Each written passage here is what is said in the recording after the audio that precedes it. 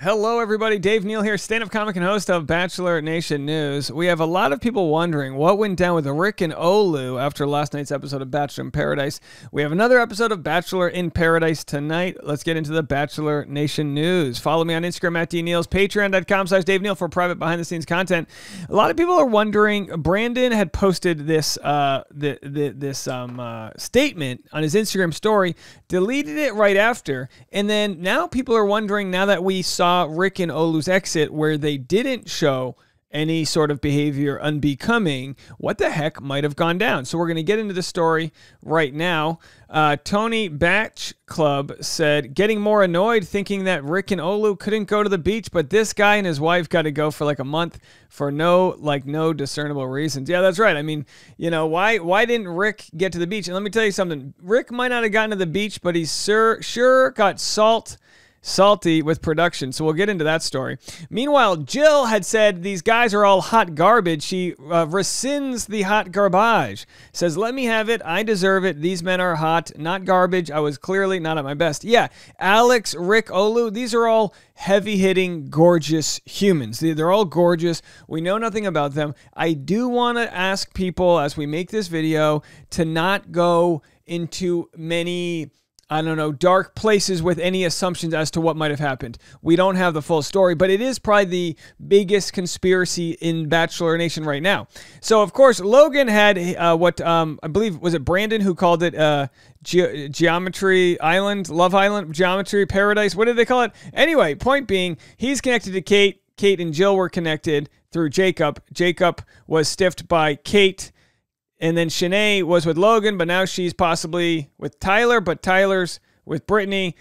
Shanae's upset. Sarah got dumped by Logan for Kate. We get it all? Did we get it all? I feel like it's like Good Will Hunting. I'm just like solving equations.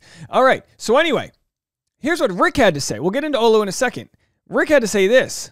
I never went to the beach, even though my previous post made it look like I did. And then someone said, hope to see you get a real shot next season. Totally unfair. And Rick says, I would never go back. He says it like it's some haunted house he went to. I'd never go back there. Not after what I've seen. So clearly nobody wants their time wasted. And then in the comment section, he elaborated. Someone said, you didn't? He said, no, I ended up in their new twist and then pieced out. And of course,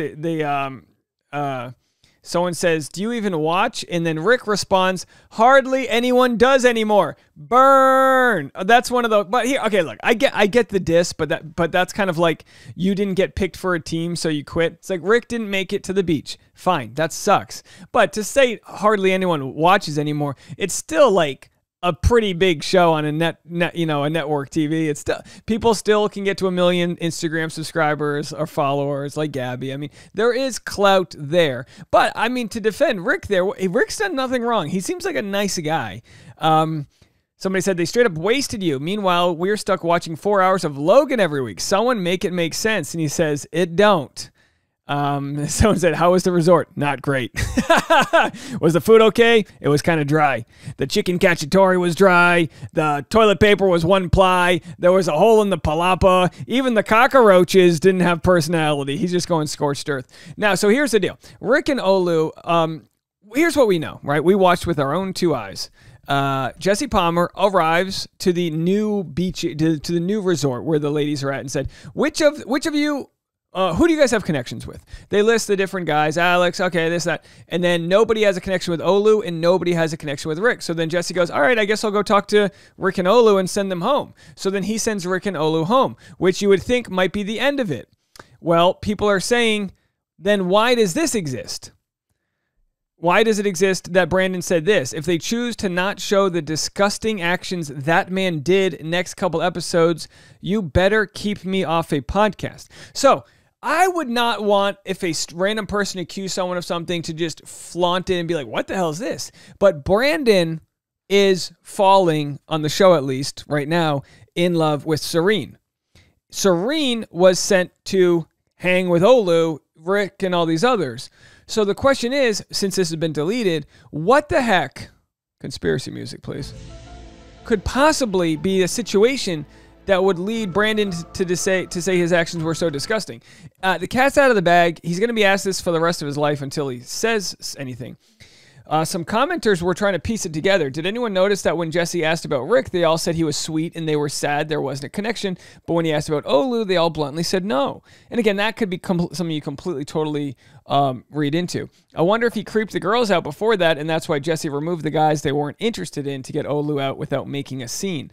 So the theory floating, which because there's no other information, was that in order to get Olu out without kind of bringing that whole storyline, if it was something, and again, this is a theory, but if it was something that was kind of like, oh boy, this isn't going to look good on the show, we don't need to talk about this, let's send Olu home, Rick, you got to go too. Or then, in that case, Rick would have been one that also, but to say that Rick had any people into him, none of the ladies were into Rick. Now, my comment section on Patreon says, Layla says, if I wasn't married, I'd be all over Rick and Olu. Yeah, probably at the same time, why wait? Why, fill up the plate and go out to dinner is what, some people might say.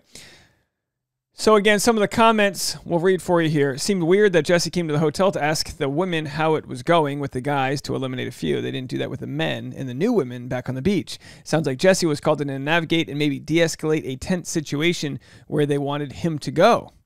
So, of course, everyone's sharing the story. Of course, also, BMAC deleted this. And I could be wrong, but I think this BMAC Instagram post was from like last week. So I don't think anybody read into it too much because people were like, all right, well, let's see what happens. And now that nothing actually happened, we go, oh, conspiracy on our hands, because something, if it did happen, either Brandon blew it out of proportion or it will be spoken upon. And if it is spoken upon, then why didn't they include it in the edit? That type of thing. To be honest, I think Olu made an unwanted advance on Serena or another woman on the one of the women. This is somebody's opinion, guys. This doesn't mean this is what happened.